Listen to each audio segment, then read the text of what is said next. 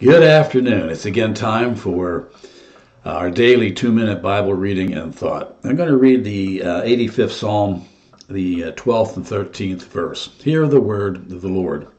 Yes, the Lord will give what is good, and our land will yield its increase. Righteousness shall go before God, and shall make God's footsteps a way in which to walk. And I like that last little step there. And shall make God's footsteps a way in which to walk. May the Lord add a blessing to that word. God is the ultimate giver of all things. We have so many blessings that we can see all around us that are truly gifts of God. And God expects us then to take what we have and that we begin to be givers to other people as well.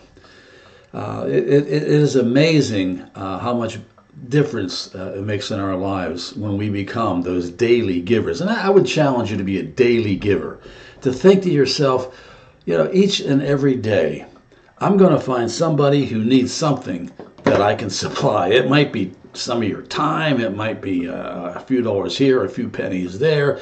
It might be just a prayer with somebody. It might just be listening to somebody. But think of all the ways that we can give. In 2 Corinthians, it says, God gives us our bread and the seed to sow.